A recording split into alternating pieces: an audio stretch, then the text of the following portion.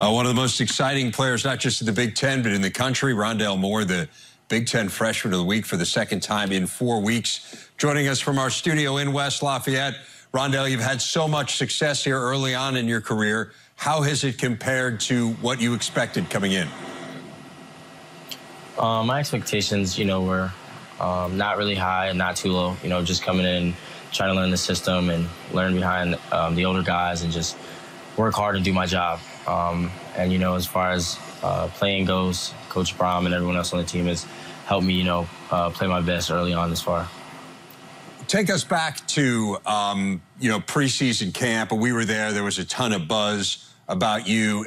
Was there a moment kind of in camp where you realized, hey, I can really make an impact and help this team? When I first got here, I had just been, under the older guys and just learning the system and how everything works. And I had made a few plays and, I was going through a process where I was still trying to learn the offense and I was dropping a few balls early on and the coaches kept trusting me as well as the veterans. And, I just kept playing and things got better for me. Take people back to your recruitment. You had originally committed to Texas. What then made you reconsider? There were a lot of factors that went into that. A big one for me was staying close to home. So, my family could attend almost all my games. They've been at every home game this far. And Coach Brohm, he was a great guy to me as well as my family, and I felt really comfortable coming here. Wanted to learn under Coach Shep. I love the energy he brings and, how he teaches his wide receivers and everything he does, so I'm official. And I took some unofficials here. I got to look at some practices and things of that sort, and I just love what everyone was doing around here, and I wanted to be a part of it. Yeah, the connection is really interesting to Jeff Brohm. Of course, he went to the same high school that you did. I know his dad is still involved in that program. You touched on it a little bit, but how important was that connection to the Brohm family to make you think, hey, this might be a better fit for me? I think it was a big part of it, just having that trust aspect, being away from home and, just meeting new people and things of that sort. So I felt really comfortable coming in. I felt like I had known Coach Brohm my whole life as well as Coach Shep and, everyone else on the staff because I had talked to them numerous times and they had always been a part of my recruiting process, So for me, when I got here, I didn't feel uncomfortable and I felt really welcome. You've had some amazing moments to this point on the field. What has been the most memorable one to you? Last Saturday, we got our first win, so that's been the biggest milestone for me. How about in terms of the individual plays that you've broken off, some of these long catches, runs, return game, which is the one that stands out the most? My first touchdown thrown by Elijah was kind of like a relieving moment for me, it felt really good to get that milestone checked off the list, so that's a big part. You guys did get that first win, the breakthrough against Boston College this past weekend. What did it mean to this team after so many close games, 3 losses by 8 points, to come through and get a victory against a nationally ranked team? I think it just shows the country and anyone who's been watching how hard we compete. We don't give up no matter what's going on or what's happened. I feel like we can compete with anyone. We just continue to grind every day and get better.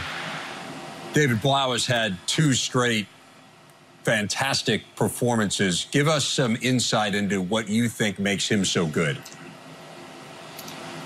His will to be a leader and his drive to be successul.